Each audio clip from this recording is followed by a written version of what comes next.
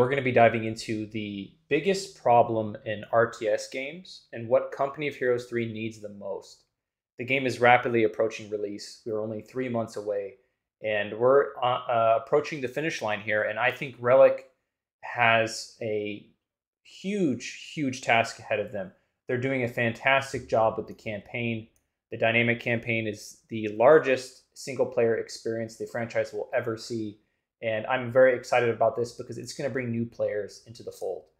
I'm a multiplayer person, always have been. I've been playing competitive RTS games all my life for over 15 years. And, I see this problem in RTS between campaign and multiplayer. There's this huge divide between the two communities.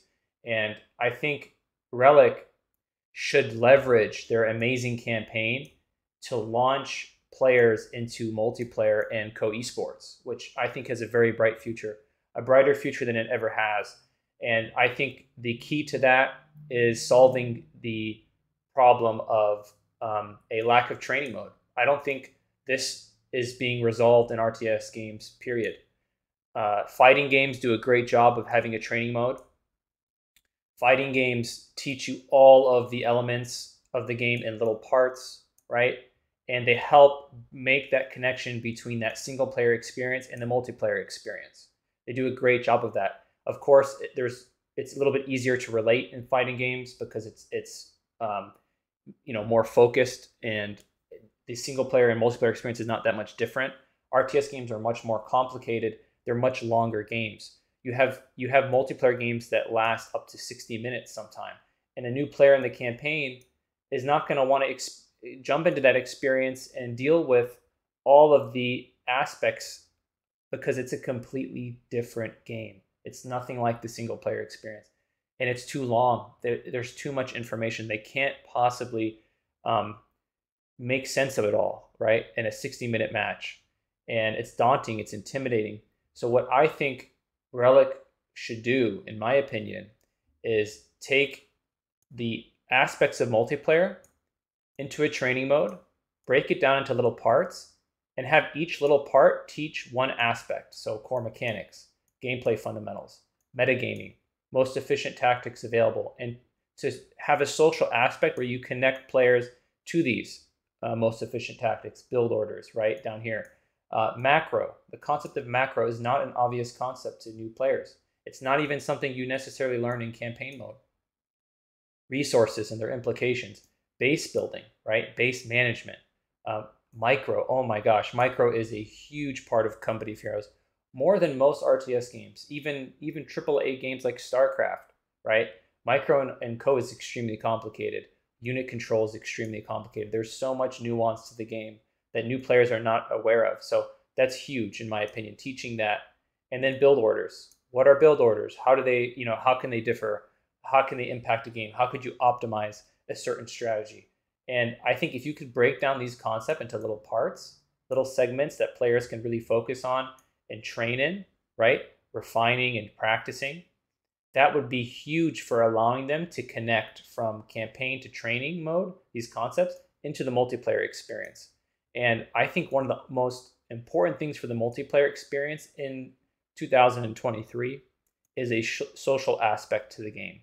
I think players need to, especially new players, they need to have multiple game modes and options to experience the game socially with friends. So whether that's campaign, co-op, 3VE, right? Training mode with friends, to allow them to connect to the game socially through several modes, whether that's team games or the modes we just talked about. And then to say, okay, do we want to jump into a game yet? Maybe not. Maybe we want to spectate the game. And spectating mode should have learning tools.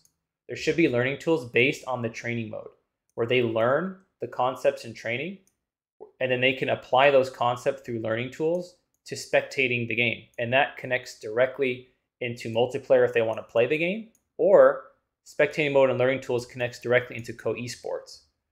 Once again, social aspect integrated into the client, where players can say, okay, we've played the campaign as a new player. We've learned all these little parts about multiplayer. We're engaging as a social group with our social groups in these several modes. And we want to see the best players do it. let's take everything we've learned in training with these learning tools and spectator mode. Let's watch the best of the world do it, right? And let's learn from them. And then, hey, we can do that. Like we're learning, we're growing, we're watching, we're getting excited.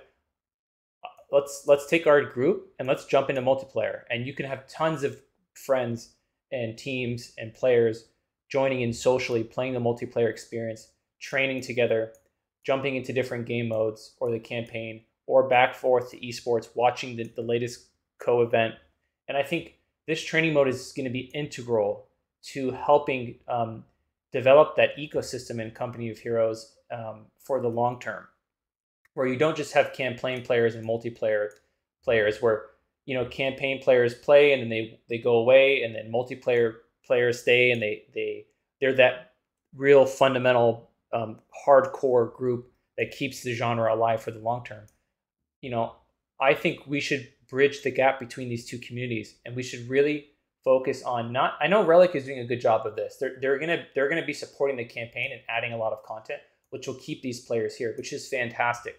But what I'm more interested in, because I think this is something they're already doing, is how do we get these players here in multiplayer? And I'm not saying they need to be this level of co-esports or be hardcore players, but I love the multiplayer experience of Company Heroes. I want, as a content creator and as a player of the franchise who loves the game, I want more players to experience this part of the game.